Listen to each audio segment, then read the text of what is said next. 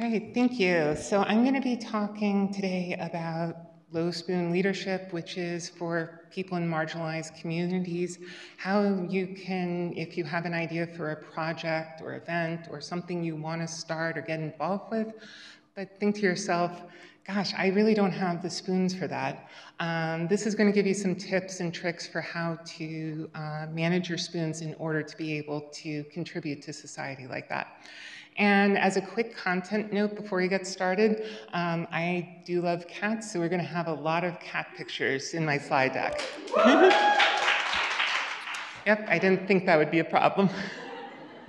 So a little bit about myself to start with. I'm a security engineer at Google, where I work on various data protection technologies and securing private user data.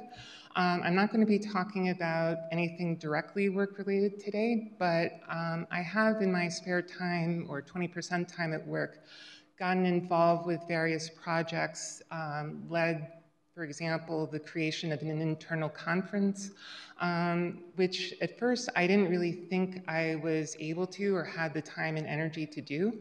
But once I really discovered I was able to realize just how much power and ability I had to make a really huge difference in people's lives. So I'm hoping that some of you get out of this talk the ability to do that yourself. I'm going to be talking today both about spoons in general, which ones you have versus you don't have, introducing a concept I like to think of as spoon debt, as well as in the second half of the talk, give you some tips and tricks on how to spend what few spoons you do have wisely and avoid any pitfalls for wasting spoons. So first of all, before I get started, I've been using the term spoons in a figurative, not literal, like the utensil sense. Does everyone know what I mean when I talk about spoons that way? I see some hands, but some who don't.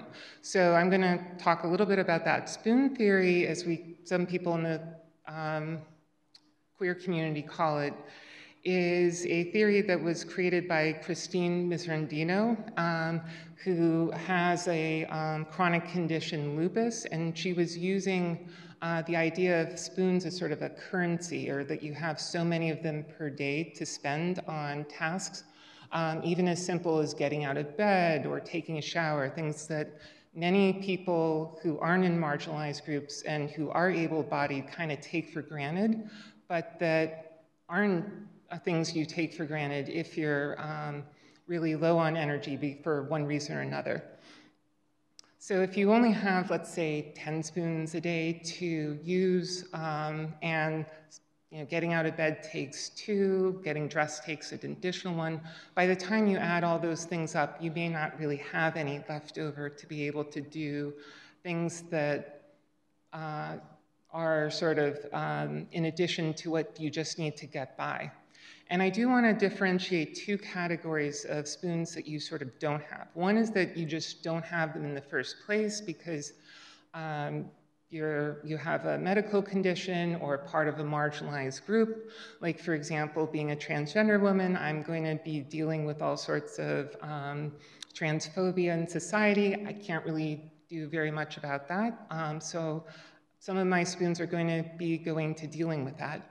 But there's also some spoons that you maybe have, but sort of are allocated for things that are important to you. Like if you have a partner or significant other that you spend a lot of time and energy on. You may have family members, either chosen or biological, who you really care about. And those are things that you technically have a choice about whether to spend your spoons on, but at the same time, they're so important to you that you really don't view them as things that you have the luxury to spend on other things. And in addition to that, you may have, if you're privileged enough to have spoons left over once you've taken care of the things you really need for day-to-day survival.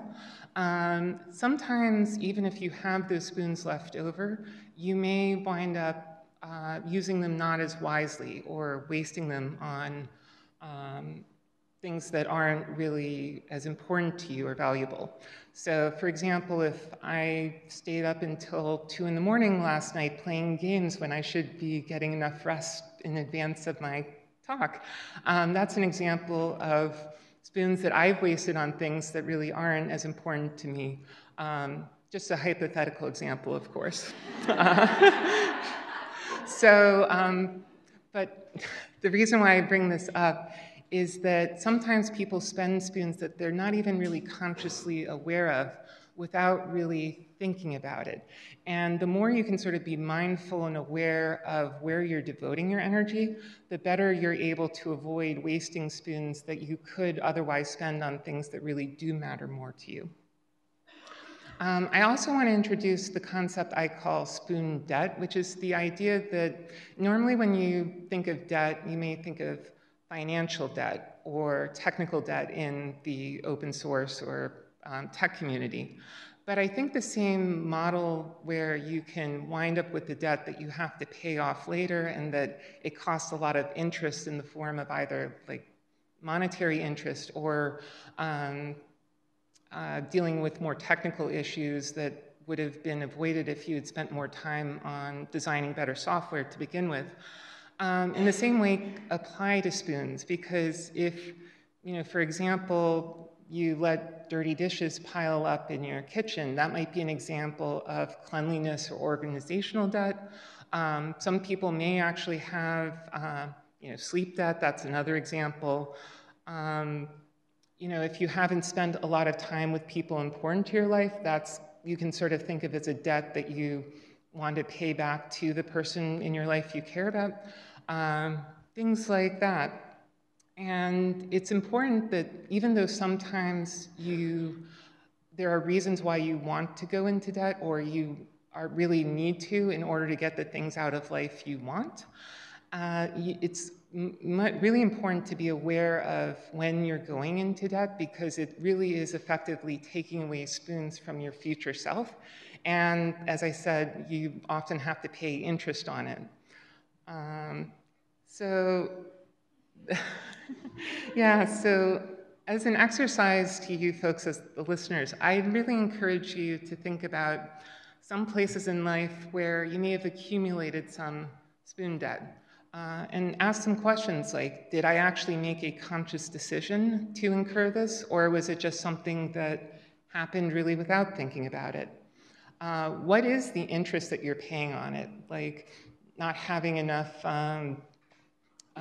space in your sink to be able to do something if you're letting your dishes pile up. I mean, that's just one small example that I'm using, but there's plenty of other areas in your life where if you don't take care of something in a timely manner, it just bubbles up and starts impacting your life in other ways. And also, do you have any plans to pay down your debt in the future?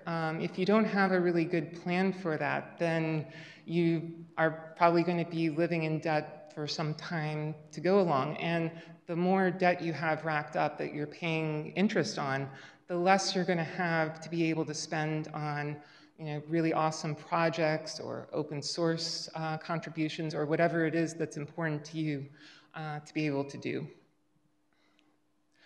So getting into now the second part of my talk, I want to talk a little bit more about some tips for how to better manage your spoons and how to kind of avoid pitfalls for wasting spoons. One thing that I've found very important to me is to think about really what's important to you or what motivates you. If you're thinking about really budgeting a lot of spoons to work on a particular project, I'd really encourage you to give some thought about whether it's in line with something that you're motivated to work on, particularly if it's something that's a free time project or that you don't have to work on or need to work on because it's part of your career or your income stream relies on it, if that's something that applies to you. So if it's something that really is a free time project, is it something that's in line with your interests and motivations? I recommend this because I've definitely done work before that I just really wasn't passionate about, I didn't really care about, and it wasn't my best work by any stretch of the imagination. So this also goes for projects where you may have been volunteered to work on something and had a hard time saying no. Those are also cases where it's really easy to wind up in spoon debt without even making a conscious choice, and learning how to say no to other people in times when you really need to set a boundary is really important to do. Another thing when working on a project of some sort is to sort of think about what is it that you're really trying to accomplish. What problem are you trying to solve? Just like it's a good idea to, when you're starting a big software engineering project, to write a design doc and think about how you want to build it, what's in scope, what are non-goals of the project, things like that. It's also a good idea to really think about, before getting involved with something, what really are you trying to accomplish with it? So it really is, as a good thing to do, come up with a clear sort of problem statement with what you're trying to accomplish. If you can't really clearly articulate in a sentence or two exactly what you want to accomplish with the project, that's kind of a red flag that you may not really have a good idea of what it is that you really want to contribute, or why it's meaningful to you. Also, speaking as a little bit of a recovering perfectionist, so to speak, a common pattern I've ran into is wanting to make sure any project I lead and take ownership for is something that's really amazing, because, you know, if I'm going to do something, I got to do it right, and anything worth doing is probably worth overdoing in some ways as well. But, you know, I don't think that's really a healthy attitude to take all the time. I think it was Elizabeth this morning who was talking about how expecting perfection, or expecting young people to be perfect, really is a toxic thing for them.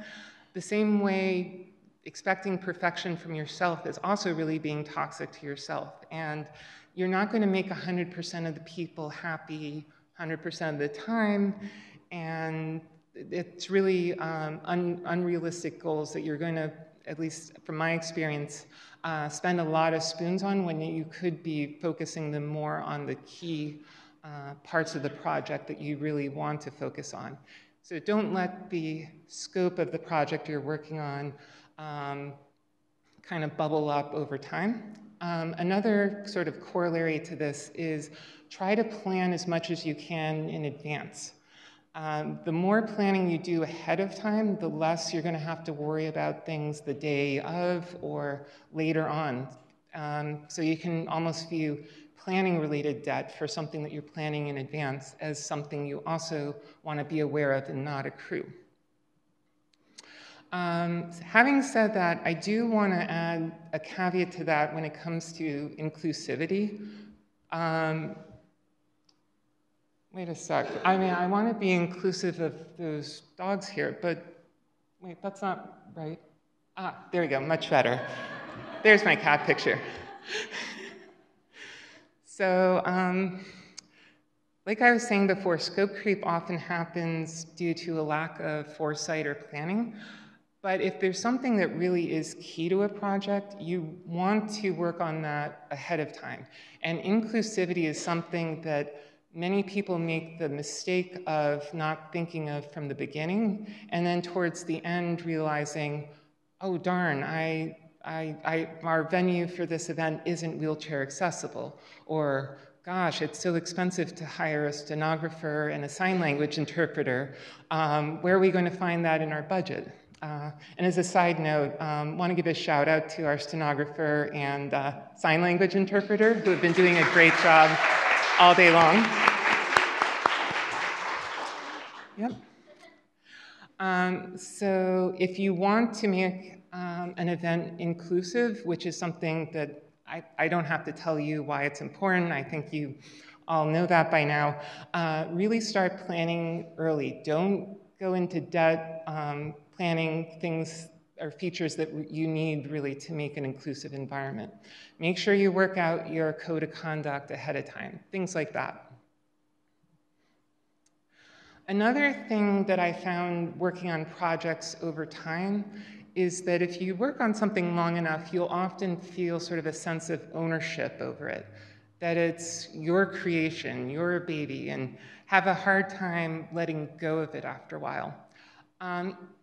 That said, I think even though it's counterintuitive at first, being able to step back from a project over time once you've really accomplished your mission with it, it really is a good thing because it means that you're not, the project isn't dependent on you personally. So if you do wind up needing to take a break, are feeling burnt out on it, or as I like to say with the spoons analogy, that you're so in debt in spoons that you're having to declare bankruptcy in effect, that the project won't end just because you're not there to personally oversee it. Don't become irreplaceable, because that's really just asking for trouble. And in a lot of ways, the most successful projects I've had have been ones that people have been so passionate about that they've been willing to take over and take a leadership role in continuing, even without my presence. That's a sign that you've done something really good, that you've inspired other people, not something that is just a project that really isn't accomplishing much. And before I end, I want to present a quote. This is from a friend of mine who I met at a gaming event, Half Coordinated. For those of you who don't know, he's a video game speedrunner who, despite having a medical condition that means he can't use his right hand for playing games, he's still able to do a really amazing job completing video games really quickly. And he said that, in effect, I'll let you read above, but don't think that just because you don't have the spoons, or you're coming from a place where you're having to spend a lot of spoons just to survive and stay alive. If you have additional ones, you really can do probably a lot more than you might think with them. That said, it also requires being really judicious with how you spend your spoons. And while it's important to push yourself to do better, you also don't really want to waste spoons or do things that don't get you the results you want and get you off track. But if you really do stick with the project and you're able to devote enough spoons and manage them wisely, I think you really, as Half Coordinated would say, you really would be surprised with how much you can accomplish in the world, even if it may seem like you just don't have the energy, or you're telling yourself, I can't, or I don't have the spoons for it. So with that, that's all I have planned for the talk, and I will take questions if anybody has questions. Thanks.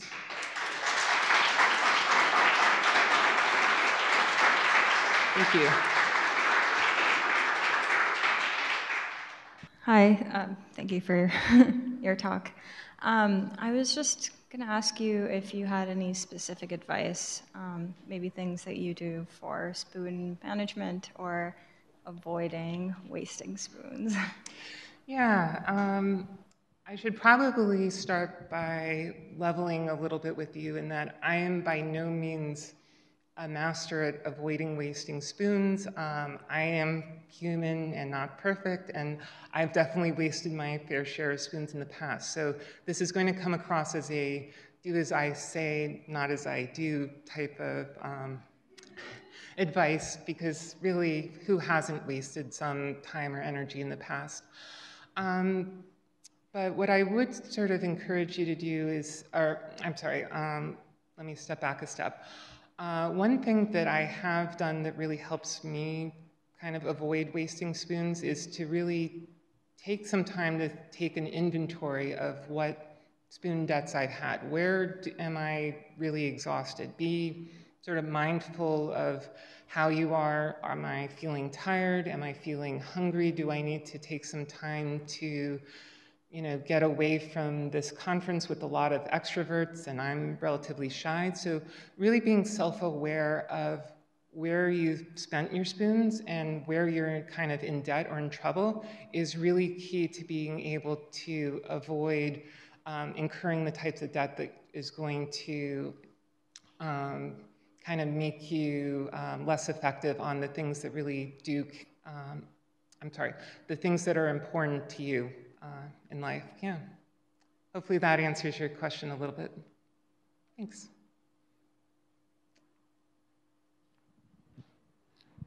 Thank you. This is an interesting topic that I wasn't familiar with this idea. Makes sense. Do you have any tips or ways that you've been successful kind of explaining this concept to people in passing when you're sort of like, you can identify that something is beyond your spoon capacity? I don't know. And to sort of concisely, politely explain that to someone. Yeah, I know we sort of inform, many people in the queer community especially, or other marginalized groups, use spoons kind of as a shorthand for it, but it's not a concept that people universally think of. So I guess I don't have necessarily the best advice because it really does explain that, but maybe just explaining the analogy behind spoons in that, some of the things that you've already committed to do, or I guess that's not really a good answer to your question, and I'm not, to be honest, I'm not 100% sure, because explaining things like this without spending, like 15 or 20 minutes going over the topic really is difficult. But I do think it's important, maybe not so much to, explain why you don't have the spoons for something, but to still set a boundary and saying, no, I can't do that, and not feel like you necessarily owe the person an explanation. That's one of the key things to setting boundaries with your time and your spoons, that they really are yours. And just because somebody asks you for a favor, particularly ones that involve, expending emotional labor or other things, sometimes it's okay to say, no, I can't do that. And even if it sounds kind of mean or to another person, I would really encourage you to think of it more as setting your own boundaries and not committing to something that would push you in debt that you're not comfortable with. Okay, thank you so much, Emily. Thank you.